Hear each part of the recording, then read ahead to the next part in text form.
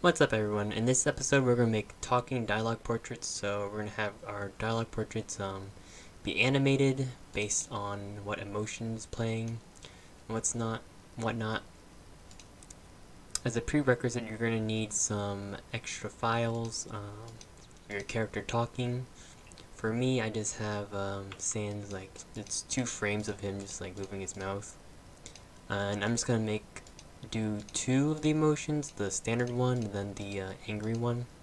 Because once you know how to do those 2, you can apply it to everything else, like your happy one or your sad one, whatever you have. So I'm just going to do those 2, and let's get into it. So there's a couple things that we're going to have to do. We're going to go to our dialogue portrait. And then we're going to add an animator on there. And so let's create an animator controller. Let's be a little lazy and let's make it here. We're gonna go down to animator controller. We're gonna call this dialogue controller. And then we're just gonna drag this onto our dialogue portrait. Make sure it's on your dialogue portrait, by the way. And so with that, we can move on. And the way we're going to do this is that we're going to have this base dialogue controller, and then we're going to utilize the animator controller override to override the base controller, so that we can have override the base controller for all of our different characters. And so I'll just show you what that looks like real quick. So we're gonna go into, we're gonna be a little sloppy and just put this into here. You should be creating these into special folders and organizing it, but because it's just an example, we're gonna be a little messy. And so we're gonna go all the way down to animator override controller, and we're gonna make this for Sans. So I'll call this like Sans controller. Should probably be like the character name, then the controller after it. And so let's go into here. I'm just gonna show you how you can. I'm just gonna show you what this looks like. And so in order to create a new clip, so see we can't create a clip here. In order to create a new clip, you have to click on dialogue portrait, and then it will allow us to create a clip. And just create clip, and then I'm just going to make a quick one, so you don't have to copy this part, just to show you. And then now, if we go to our Sans controller, see our animator override controller, and you know it's an override controller because it has a little plus mark in the bottom left corner. And it also has like this override thing, and this one has nothing. And so if we drag the dialogue controller into the controller up here, we'll see new animation, and this is what we can override. And so, but before we can do any of that, we're going to set it up in our scripts first. So let's go over to we're going to need our character profile, and then we're going to do some stuff in our dialogue manager. Let's just set up our animator override controller. So we're going to make it public. You can put this anywhere. Public animator override controller. And we'll call this character AOC for animator override controller. Then right off the bat, let's go over to our character profiles. Go to Sans. We can see that we now have a character AOC right here. And so each character is going to need their own override controller. And let's go over to, where did I put it? Oh, over here. Alright, so we're going to take our Sans controller, and drag it into our character AOC for Sans. So you want it to match the characters. Alright, so now that Sans has his character controller, we can set it up real quick. So Sans is going to have, for this specific example, we're just going to do the standard, and we're going to do the angry.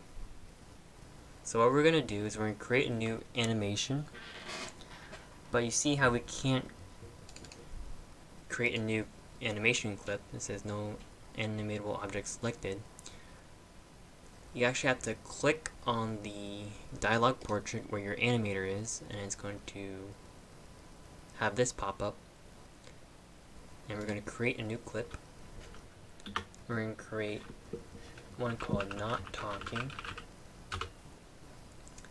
And then, so now that it disappeared, but we can still create one. If you go over here and hit create new clip, and we're going to make another one called angry, and then make another one called standard.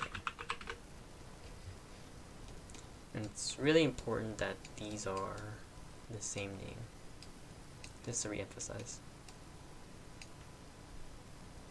And it's really important that these are the same name as your emotion types, the exact same. Alright.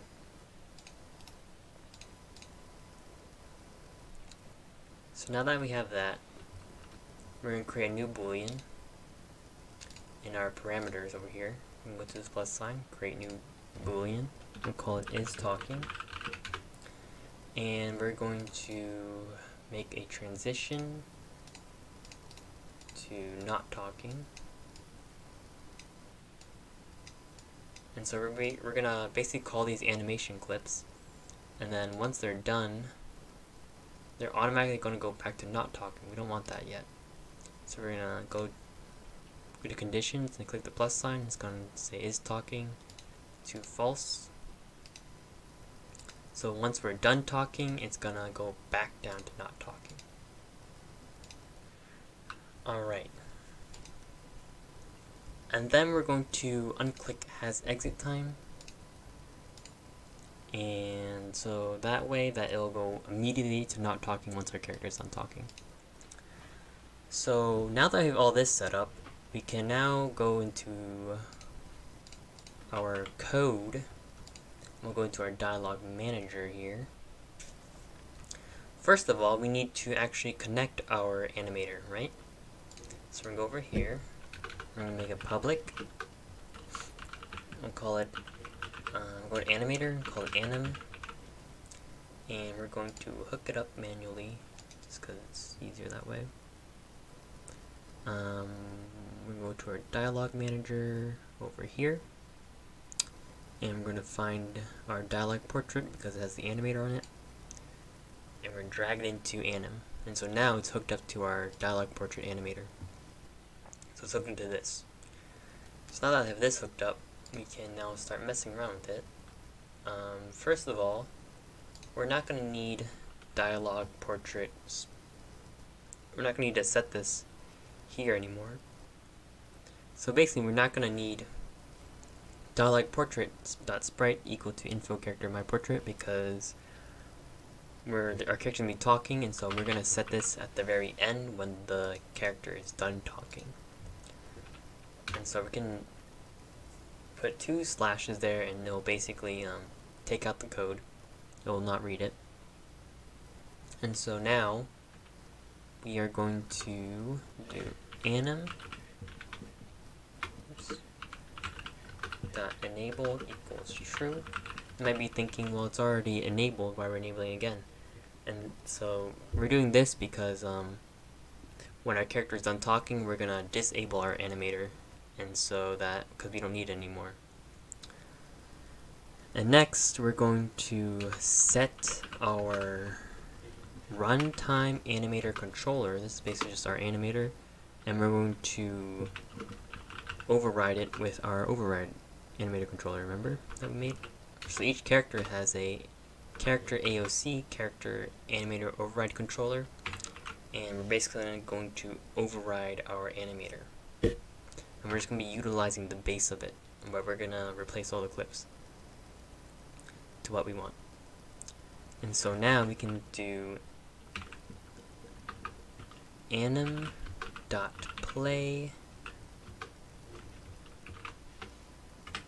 and we're going to play info dot character emotion. So remember, this is our emotion types. Let's go over here. So this is what we're calling right here. Well, we're not calling it, but we're gonna be returning one of these three. And so it's not gonna accept that because it wants a string, but we can cast it to string. And that's why it's very important that the names of these clips here are exactly the same as the emotion types that we have. And last but not least, I'll actually put this before we play the clip. We're going to do anim.setBool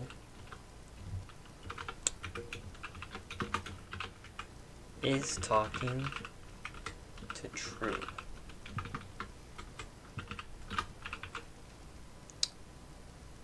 And so remember, we made this boolean here, is talking, as a parameter. We're going to set that to true. And so it's not going to go back down to not talking by default. It's going to keep it here and loop until it's ready to go back to not talking. And so we have one last thing we need to do. We're actually going to create a new method. We'll put it over here. Or we'll call it private void done talk. Or let's call it finish talking. Be more consistent. Finish talking. And we're going to do a couple of things. We're going to do anim dot set bool is talking to false. And then we're going to do anim dot enabled false. But there's another thing that we need to do. So remember I said we disabled this dialog portrait.sprite. You're not using it anymore, so we're going to set it somewhere. We want to set it here, but we don't have access to the dialogbase.info. So how are we going to get the information from our info? Well, we can store it into a variable. We're going to make a private sprite last sprite, because all we need is a sprite that we used. And we're going to set last sprite equal to info dot character dot my portrait. And basically that's going to store this information to last sprite, and now we can use it other places, like our finish talking. So now here we can actually set the sprite of our dialog portrait.sprite equal to last sprite. So once it's done talking, it's going to make the sprite the right one. Alright. And now we actually have to put this in the appropriate place, because we just made this method but we're not actually using it anywhere. And we're going to set it in two places. One is here, finish talking. And then we're also going to set it in here, because when we're done with the text, well, we can finish talking. Then once there's no more characters here, this is going to loop until there's no more characters. And it's okay, well, there's no more characters, then we're done talking. Alright, now that we have that, there's one last thing we need to do. That's all the code we need. But there's still one last thing we need to do. We never set up the animator override controller, remember? Alright, so this is our base, and now we actually have to make the animator override controller. So let's go over to our Sans controller over here. Remember, this is our override controller because there's a plus sign. And I've already gone ahead and dragged the dialog controller over here to the controller. And you know it's working when you have a bunch of options to override, or clips to override. And so this will be a little tricky. It's gonna be a little. This part's a little monotonous, but we'll have to get through it. We're gonna create new clips for every motion for Sans, and these clips, they don't have to be the same, exactly the same as your motion types. You can name it whatever you want, but make it something that you understand, obviously. So we're going to make it Sans standard, and then we're going to create a new one called Sans angry. Alright, so with this, we're going to drop it down to 12, just so it's slower. 60 is like really fast. We're going to go over to our portraits, and we have my portraits that I have here already set up. You're going to do that yourself. And so I'm going to drag these two frames here, Sans Angry 1 and Sans Angry 2, and then once we're done with that, I can delete it and go over to Sans Standard and drop it down to 12, Sans Standard 1, and Sans Standard 2. So every time you make a new motion or new clip for your motion, you have to create a new clip here, and you can delete it afterwards once you're done. And then now that we've done that, we can go over to our Sans controller, and we're going to take the Sans standard and put it to the standard, and then we can put Sans angry into angry, and we're never going to put anything in not talking. That's always going to be empty. So now that that's all done, it should work now. We're just going to create a new dialogue because we didn't set up for Papyrus, we only set up for Sans, so we're only going to use Sans. I'm going to say Sans talking test. I have a bunch of tests here, and I should probably delete them. But I'm going to make two. Put Sans in here, both of them. And say, I am standard and not angry at all. Hello world, it's time for me to stop talking. And then we're going to change this to angry. We're going to say, now I am angry. Hello, it's time for me to stop talking. And just to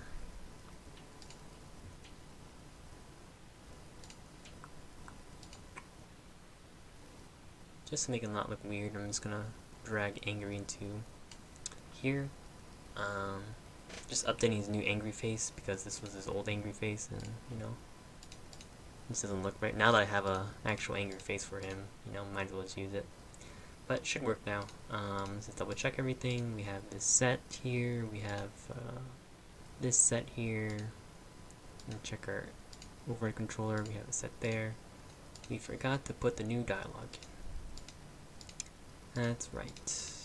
Always forget something.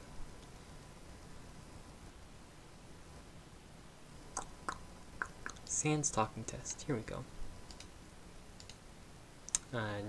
Don't mind the little S there for the knob. Actually, I'll just leave that right now. I was doing something earlier.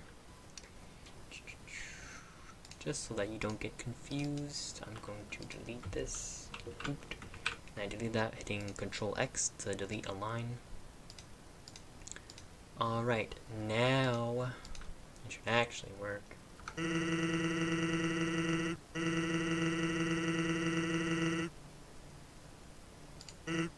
he's angry. And there you go. So you can do this for all your emotions. This is gonna take a little bit of time to do, obviously, but once you have it set up for all your characters, it should be pretty automatic. Though there is one thing, if you don't have your animated controller set up for a character, it's gonna throw an error, most likely. I mean, like 90% sure it's gonna throw an error if you don't have an animate override controller set up. So what you can do is you can probably like have a little if statement here. I'm not gonna do it like fully, but let's say, actually, you know what? Why not? I'll do it. Let's say if go into info.character.animated control or character AOC. If this is equal to null, actually wait, this is not equal to null. And then we're going to take in all this code that we just made. And say else, then we'll have to set this portrait here.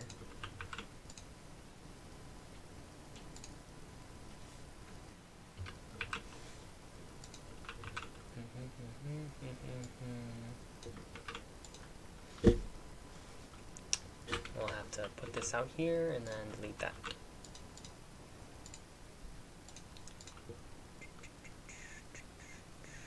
Actually, I don't want to see him angry. Might be confuse people, so let's set him to standard. But as you can see here, if I hit next line, he stops talking immediately, or he stops, you know, moving his mouth. Do it again, moving his mouth, and then yeah. So now it doesn't change. So with that, you can have your, if you have some character that doesn't talk for some reason, I mean,